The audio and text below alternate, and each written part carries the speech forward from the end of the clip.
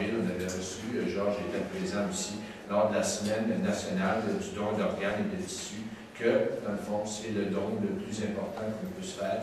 Puis je veux remercier toutes celles et ceux qui consacrent leurs énergies à cette cause, parce que lorsqu'on parle en ce moment de 1000 personnes au Canada qui sont en attente d'une transplantation, un don d'organes, dont 400 Montréalaises et Montréalais.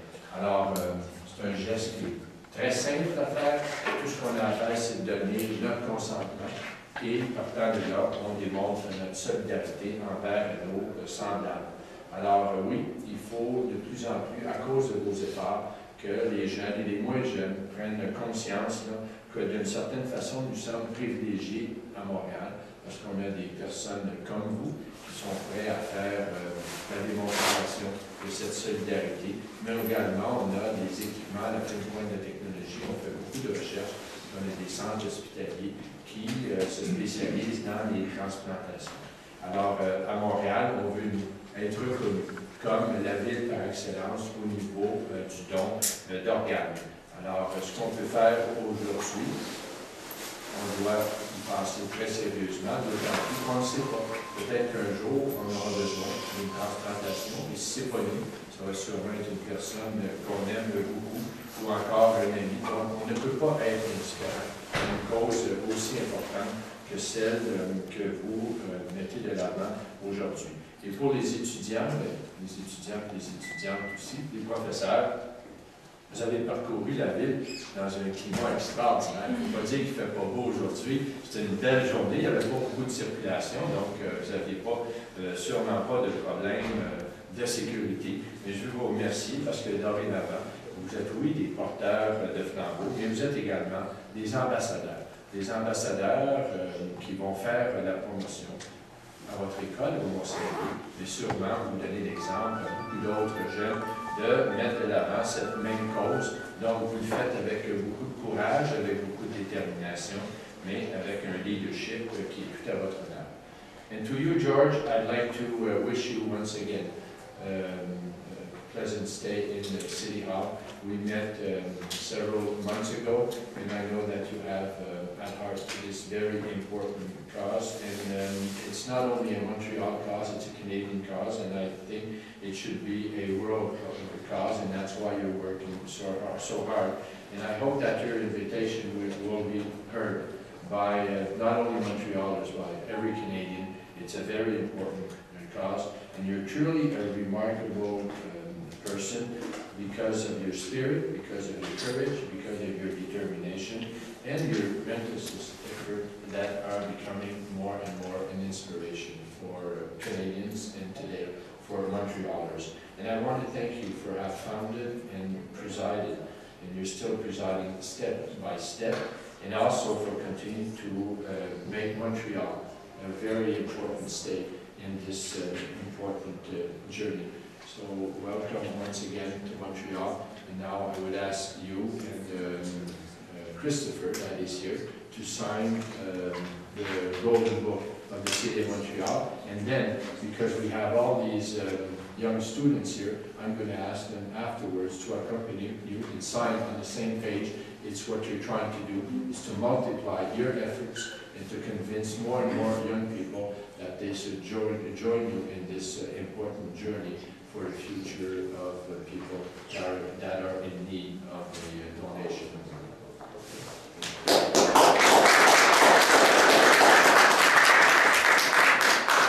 Unless you want to say a little word. Yes, Peter. Mayor, thank you. It's always a privilege to meet you. I feel very fortunate to have met you twice. You know, during my campaign, I meet a lot of mayors, I meet a lot of people, and I don't say this lightly. I have not heard one bad word about you, Mayor, throughout all of Canada. It seems like everybody, I really mean that. I really am not just saying that. It's really an honor to be in the building again.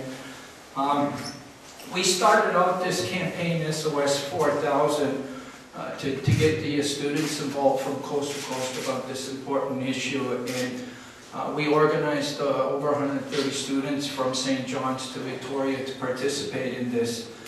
And during the journey thus far, we've encountered some amazing students and some incidents that are going to stay in our hearts forever. During our time in Nova Scotia, we met a 14-year-old teenager that not only wanted to become a torch champion, but she wanted to go that extra mile and donate her kidney to a complete stranger. And she went even further than that. She went to the Nova Scotia Legislation Building to see if she can change the law from 18 to 16. And, you know, to think that a 14-year-old is thinking of doing something like that, these are the people that were inspiring me along the way. And then we met the family, the DeGrasse family, who lost their son, Unique. He was a Philadelphia goaltender 6 years ago. He was arriving home after a Philadelphia game to spend Christmas with his family in Edmundston. He got into a car accident and tragically died that night. His family courageously donated his organs, and there's 6 people alive today. And since that day, the DeGrasse family has always been with us in New Brunswick, and we've been carrying the torch in Unique's memory. And then coming through Quebec, we met so many amazing students, so many amazing people. We met a lady that lost her daughter 4 months ago, Natalie Russo. She was waiting for a heart and lung transplant for 3.5 years. And she said she's seen us on television, and she was doing everything she could to try and get a hold of us, just to bring some meaning to her daughter's death, you know. And she joined us in Shawinigan, and she had a chance to hold the torch, and we carried it that day in Natalie's memory, and it helped her bring comfort, you know.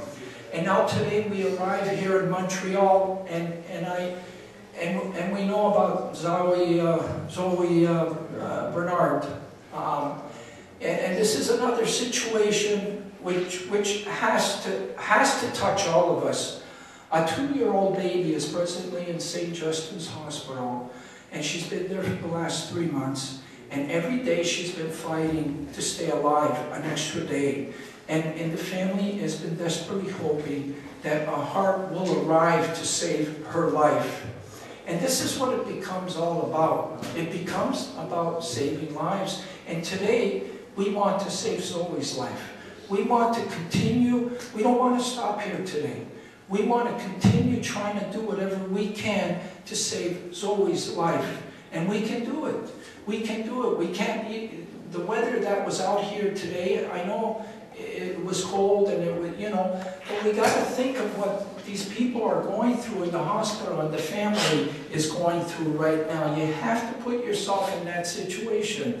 And what can we do for that family? There's a lot we can do. And we need to do it. And because we are not only going to be saving Zoe's life, but 4,000 other people. So I'm urging everybody here today not to forget about Zoe, to do whatever you can to get the word out. And we have a chance to save her life. I know the family would have loved to be here, and they're comforted by the fact that we're doing this, but they have to be by their baby's side right now. So I'm hoping we can continue on this great issue, and I want to thank the students and the champions, Louis-Philippe and Katia, for carrying the torch, and all the students that came out bravely to a cold winter where nobody in their right mind would want to do this. And please give them a round of applause for coming out. Thank you. So let us not forget